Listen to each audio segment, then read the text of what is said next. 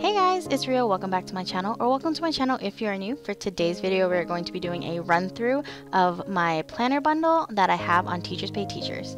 So I have a couple of covers here, so if you want to do a homeschool binder or a homeschool planner, you have that option.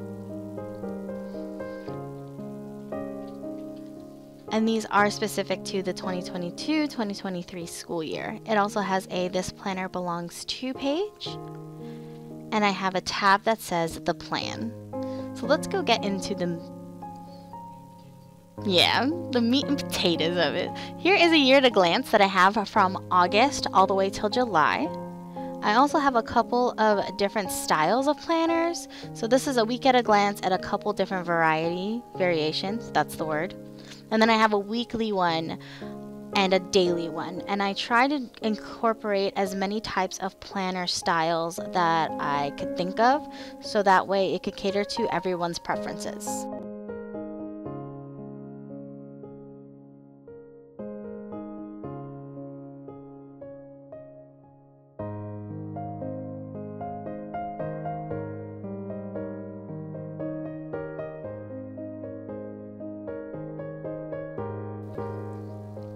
Next we have the homeschool breakdown. It has a slot for time and activity in case you just want to blanket slate the whole flow of your day.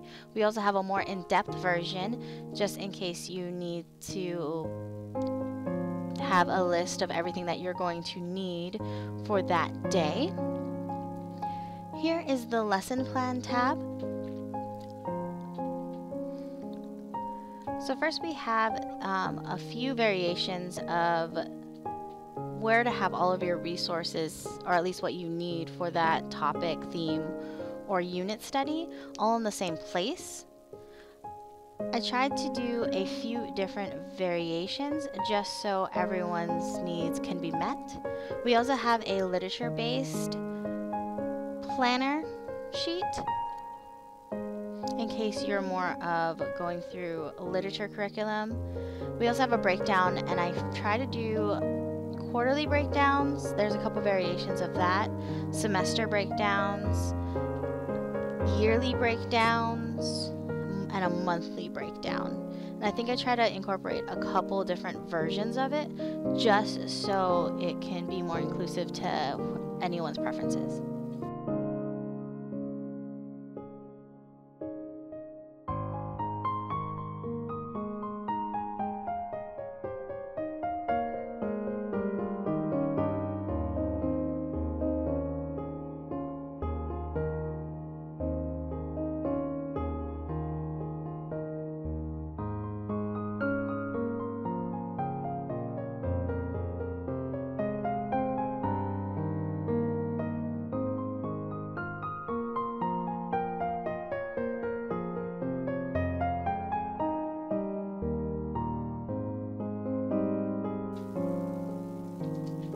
And then we have the morning basket or morning time, and this will have the components, 3 more in-depth sections, and then extra activities that you have.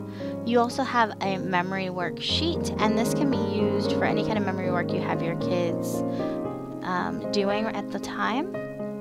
I also have a couple of tea time planners. I have one for in case you're not really sure if it's something that you want to do on a regular basis, and then I have one with more slots in case you want to do it more often. That way you don't have to keep going through paper. This is the curriculum section. I have a unit study planner, and I have it down, broken down through weeks all the way from August to July. And then I have a separate sheet that's completely blank, so that way, as how long you want your unit studies to be, that will work for you. I also have the unit study breakdown for monthly, if that's something you like better, and a unit study brainstorm. So this one has a few sections of like books or workbooks, printables, stuff that you would like need, some supplies needed, some craft ideas, and some extra activity ideas. This is just so you can see how your unit study or theme is coming along. I also have vocabulary, spelling section, a field trip or outdoor ideas, and then what we wish to learn or accomplish this unit. With the pack, you also get a shopping list, and I have a couple of pages with normal subjects that usually is pretty conclusive all around, and then one that's completely blank in case you want to add like Bible or language or anything like that into your studies. I also have an electives page, and it has PE, art, music, technology, foreign language, and STEM.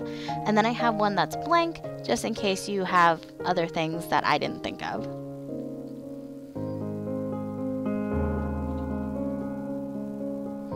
Next will be goals and highlights. I have it broken down into the same sections of quarterly, semester, monthly, and yearly. I also added a family goal section, which would be good, and a couple of highlight sections.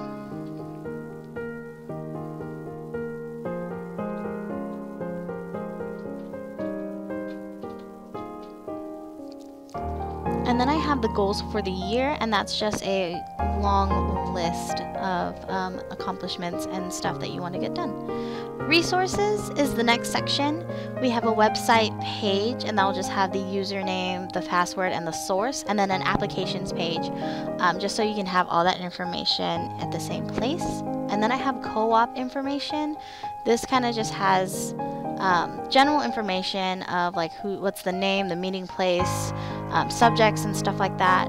And then I have the resource log, and then I put down game originally, and then I put a blank one just in case if you want to do like science resources or manipulative stuff like that. That way you have accountability for all of your things, because you get a lot of them during homeschool. So next is field trip, and this one's just like an ideas page, kind of like a field trip idea dump. And then this one is more like things that you have planned throughout the year on a monthly layout.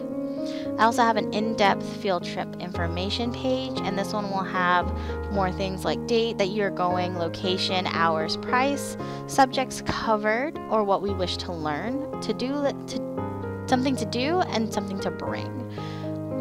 And I thought this would be very helpful on specific field trips. And then I have a field trip log, and I thought this would be cool to have just all of the field trips, all the places that you visited, all in one spot.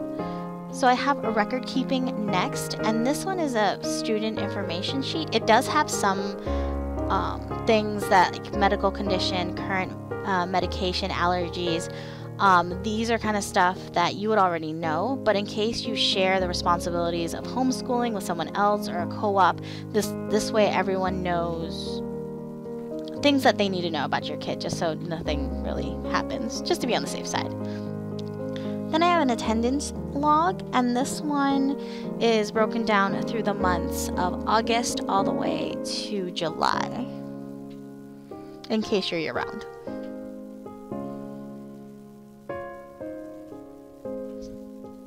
Next I have the start of your interview, and this one's basically just to put all of the information down in one spot. This will be big goals, small goals, the current curriculum that you're using, and then you talk with your kid on what they would like to learn this year. It's basically the same thing with the mid-year interview, just to make sure that you have an updated list of everything that they want to learn. And then the end of year evaluation will be what are your major accomplishments, what needs improvement, how did you like the curriculum that you have, and then the most enjoyed and least enjoyed of the school year. And that's something that you're going to be talking to with your kid. For funsies, I put in a homeschool report card and a homeschool progress report.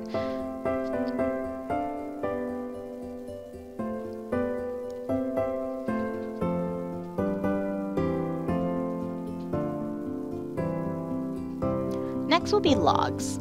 So we have reading logs in 2 different sizes of charts. Also a library book tracker, which will have title, issue date, and if it was returned. Read alouds, I have those in 2 sizes as well, and that will just have the title and the author. So if you're doing community service, I have several service or volunteer hour trackers, and I think this is very helpful just for accountability's sake.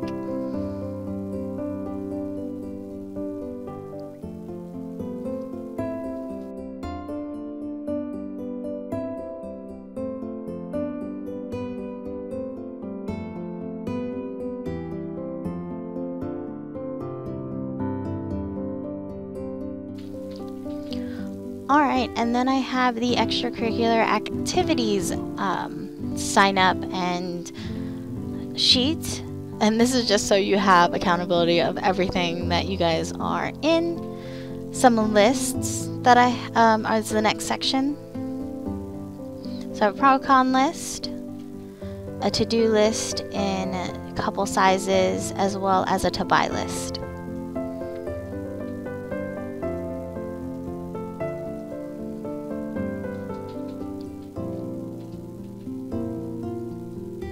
Next are some extra things that I wanted to add onto the bundle. We have a meal planner sheet here.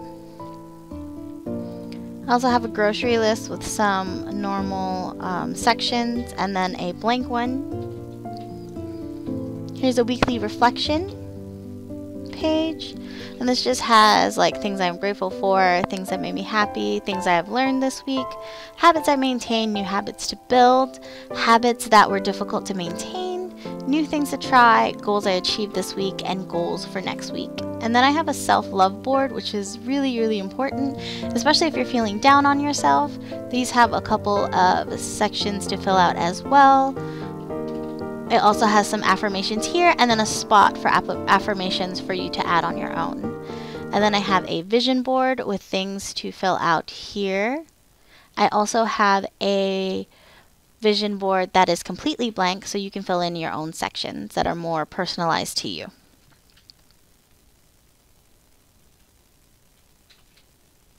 I also have a notes page, some stationery. I thought these would be fun because they match the whole set. I also have a brain dump for kids, homework, and me. Must, should, could, would, like to. A blank one. I also have graph paper and dotted paper as well.